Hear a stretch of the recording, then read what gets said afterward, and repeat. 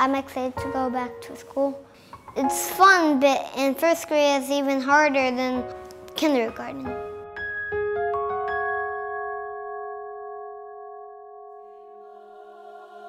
We were chronic homeless for almost 2 years due to domestic violence, and I was diagnosed as post-traumatic stress disorder.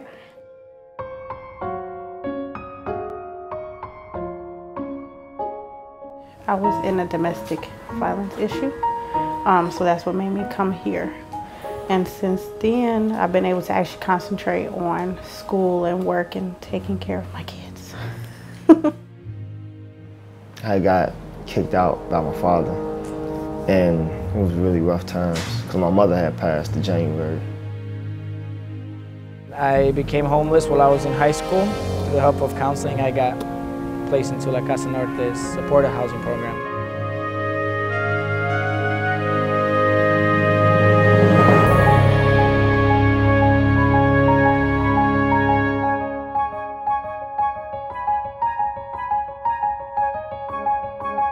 One of my main things was my housing. That's one of the reasons why I had to stop going to school, because I couldn't find stable housing for me and the kids. Casa Norte is helping us to pay the rent. Now I know I have to study and do good things for us. I want to be independent, and I want to have my permanent job. And I know I need at least know English and get a certificate. I've been here at Solid Ground for about 4 months. Since then, I graduated from high school, and I'm currently attending college. And my career goals is culinary arts. Living in Solid Ground, it helps a lot. I hear it's so stable that I can come here, do homework, and go back to school with a fresh mentality from a good night's rest, instead of staying out in the cold and, you know, have to fend for something to eat.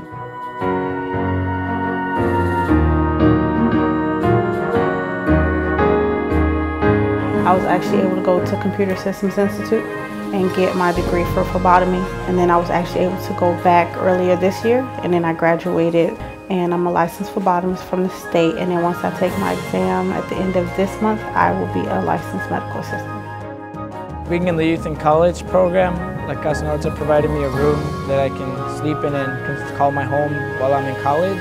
It's a really unique experience that I wouldn't have gotten if I was homeless. Sleeping in streets, trains, or buses, I probably wouldn't have finished my education or complete my goal of becoming a teacher one day.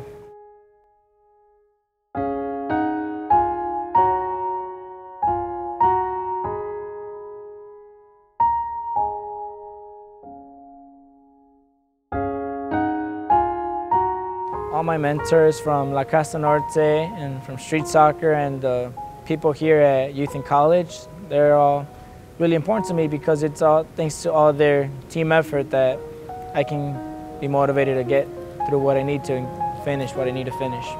There's not a lot of talk about these places. They always think about rallies and, you know, stop the drugs, stop the guns, but at the end of the day, it starts from the roots. And the roots is having an environment and a village behind you. Can't raise a child without a village. That's what my grandma always said.